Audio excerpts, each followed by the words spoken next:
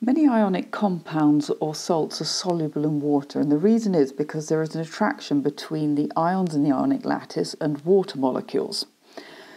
The first thing we need to understand is that within a water molecule, the electric charge is not evenly spread. If we have a look at this picture here, we can see that the oxygen and the two hydrogens. So if I were to draw this out in terms of the bonding, it might look like so, with the shared pairs of electrons between the hydrogen and the oxygen. However, oxygen has 8 protons in its nucleus. Hydrogen only has 1, which means that oxygen exerts a greater pull over those electrons. It attracts them more strongly towards itself than compared with the hydrogen atoms. We say that oxygen is electronegative. It has an ability to pull shared pairs of electrons towards itself. As a result of that, when we look at the molecule as a whole, we see that it has a permanent dipole. The negative charge is permanently centred more around the oxygen than the hydrogens. And this little symbol here is called delta, with a small Greek d, obviously, why not?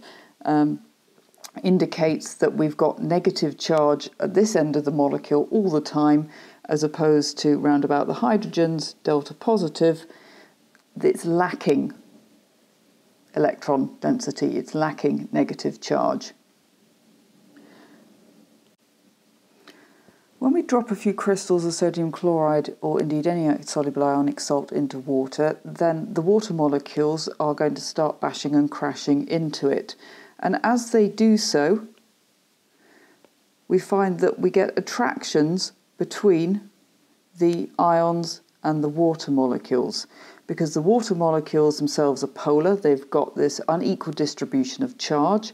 We would see here that the oxygen end, the electronegative oxygen end of our water molecules, is going to be attracted to the sodium ion, opposites attract, and the electropositive hydrogen parts of the water molecules are going to be attracted to our chloride ions. If I just blow this up, I want to have a think about the attraction between them. This has got a name.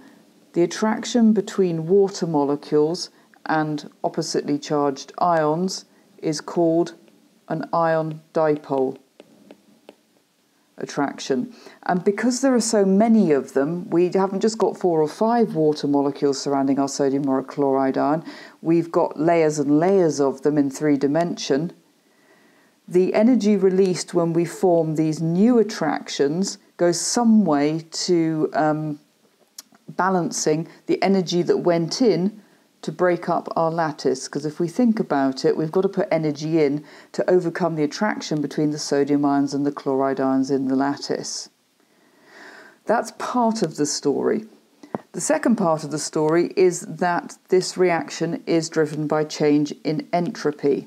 And entropy is a measure of the chaos or disorder in the system. Chemical reactions are favoured if they become more chaotic, more disordered. And we can see that if we go from a very regular structure of ions in a lattice to our ions with their little hydration shells, little duvets of molecules bumbling around in solution, that the chaos, the disorder in our system, in our beaker, has increased, so entropy is increased. So we've got 2 things going on here. The final thing to appreciate is that once the ions are hydrated, which is what we've got here, we assume that they're electrically neutral, that they no longer feel the pull of each other's charge. If this has been useful, hit the subscribe button, the effortless way to support your studies.